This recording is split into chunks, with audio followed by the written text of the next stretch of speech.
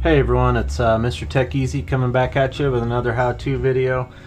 This video is just going to be a short and simple, sweet video. How to remove the back panel of Unibody MacBook Pro in order to access the components internally. This is just kind of a starter video. It's a short one just to access this stuff inside. I'll make other videos to actually show you what to do once you're inside. So starting out, I've got a piece of foam here that we're going to set this on so it doesn't get scratched up. 13.3 inch late 2011 MacBook Pro Unibody. Flip this over right here. As you can see, this black edge right there, that right there is the LCD hinge, and I'm going to have that facing me for this right now. There's 10 screws on the back of the 13, the 15, and the 17-inch model. They're just kind of spaced out more on the larger models.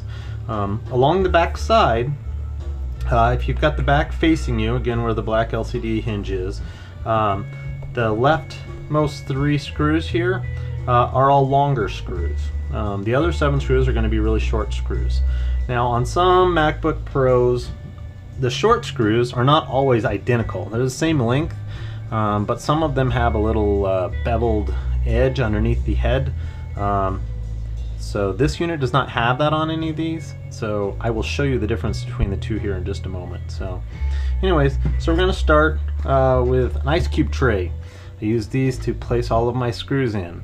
Now this step is going to be a short and simple step. It's really only a single step kind of process to remove this back panel to access things inside. Normally what I do is all the parts that hold in a piece I will put into one little ice cube tray thing there, so one cube. So what I'm going to do, I'm going to start with these 3 long screws here. Now keep in mind, these 3, all these screws here, with the exception of these 3, are kind of angled in. So I'm going to go ahead and start by removing these right now. These are almost always a Phillips head screw. However, some units have either a Torx bit or a pentalobe. So these ones happen to be Phillips. So anyways, that's the long screw. Now I'm going to show you one of the short screws so you can see the difference. So there's a huge difference between the screws. Now with these short screws on this particular model, I'm going to see if I can get this in here as close as possible. These have threads going all the way from the little triangle tip all the way down to the head. Now like I said, some MacBook Pro models, down at the bottom towards the head, there's actually a little metal beveled edge there. I don't know why Apple did that. I'm going to grab one of those screws really quick to show you.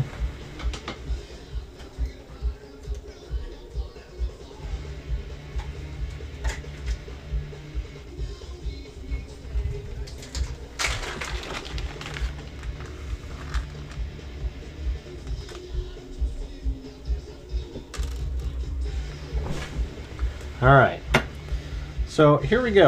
I'm going to try to show you this as good as I possibly can. This is one of the Oddball screws. So here we go. I'm hoping you guys can see this. But there's a little metal edge there that's not threaded. And now again, some MacBook Pros have these, some don't. The ones that have them though, not all of the small screws are like that. Some have that little beveled edge on them, and some are like these ones where it's threaded all the way. Why the difference, I'm not sure. But as you're taking all the small screws off, if you come across any of those with a strange beveled edge, make note of where you pulled them off. You can either separate them from the other screws, draw it on a piece of paper, just make a mental note. But you want to make sure that those special screws go back in the holes that they came out of. Because there's some little difference as to how they go in.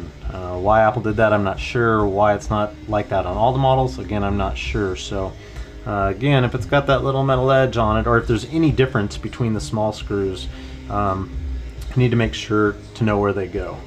Now in this particular model that I'm working on, all of these screws, all the small screws are identical. None of them have that special beveled edge, so I can mix them all together and not worry about it. So again, these three leftmost screws towards the end are all long screws.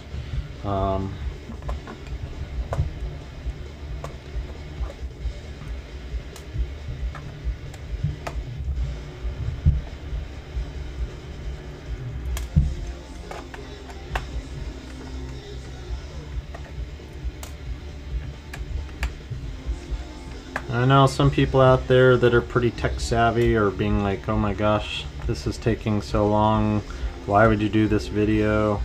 Well, there's some people out there that are afraid of computers, afraid of opening their computer up, have no idea what they're doing at all, or just think that something might go wrong. So I'm just trying to put those people at ease and show a video of even the most simple stuff so that people can actually follow it and do it themselves rather than having to have somebody else do it for them. You shouldn't be afraid of your MacBook. You know, all the hardware, it's just parts and pieces. It's a puzzle, taking it apart and putting it back together. The difference is I'm here to help you piece it back together after it's taken apart. So again, as you can see, we've got 7 of the small screws. They're all identical, so it doesn't matter which of the holes they came out of or go back into, and the 3 long screws. So I'm going to go ahead and move these out of the way. And again, on my ice cube tray, I'm going to group all of these into one cube because all of these screws right there are all used for this one single piece.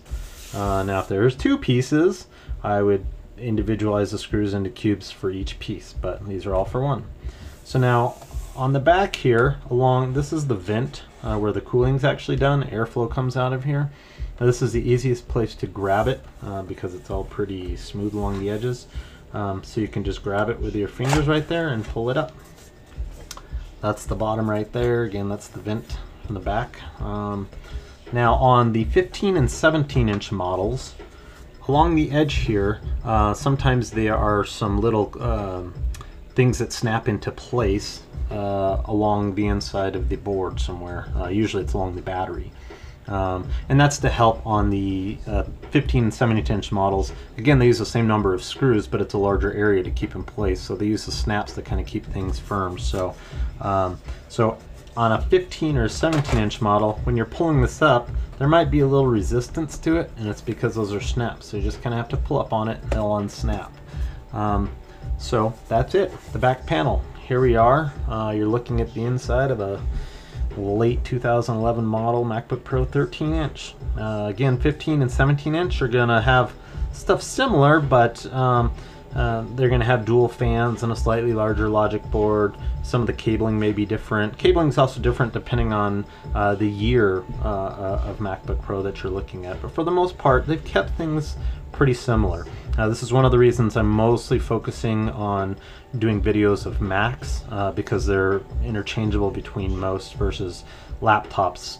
Everything can be completely different as how they're designed. So at least on a 13-inch MacBook Pro, whether it's a 2009, 10, 11, or 12, most of this stuff's going to be in the similar areas, so things are going to look very similar to what you're looking at. And the same with the screws on the back. They're all going to have the same number of screws like that. So anyways, to put things back on, again, you just line the lid up along the back and let it fall into place. Now if it's a 15 or 17 inch model, you can kind of push along that center part there and that'll help snap those clips into place. Other than that, all we need to do now is go back and put the screws in. Now again, we've got the 3 long screws for along the back side where the hinge is. I'm going to set those in first. What I like to do is I like to go through and actually just start the threads. I don't like to screw them tight yet until all of them are in, and the reason being sometimes the holes don't line up properly, or it's a little off camber or something. So here's the other thing.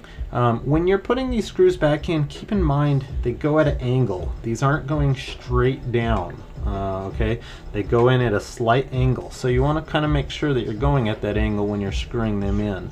Otherwise you can strip your threads. So as you're screwing those in a little bit, if it feels like it's kind of sticking or whatever, back it out and start to screw it in again.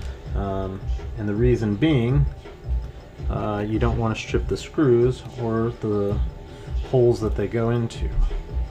So again, I'm just going through really quick and loosely putting the screws in there.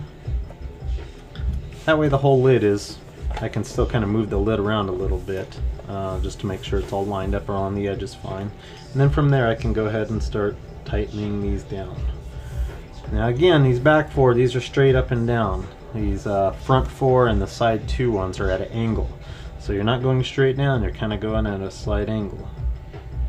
And just tighten them snug. You don't have to wrench to the point where you're going to strip the screw or your screwdriver head.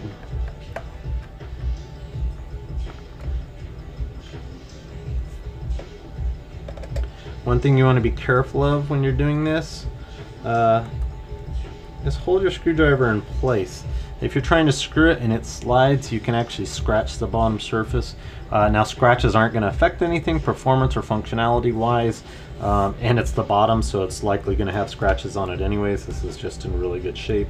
But the bottom line is the better shape that your MacBook is in, if you go to sell it, the more valuable it usually is. I don't know why people complain about scratches. They don't affect anything, but some people like things to be in pristine shape. So there you have it. That's just the easy access to the bottom panel. We'll dig deeper into actually doing stuff once we get there in some more videos. I'll do a how-to video on a RAM upgrade or change hard drive, and then we'll get even more in depth further than that, replacing logic boards, fans, things like that. So make sure to like the video if you thought it did good. Make sure to leave comments if you have any input, good or bad. I can take constructive criticism. I just want to make this channel good so that people that don't have a lot of knowledge with computers can kind of do something on their own to help themselves out, so they don't have to take it in or have somebody else do it. Macs are great, but it's always good to be able to work on your own stuff. So anyways, Mr. Tech Easy here. Thanks for watching the video.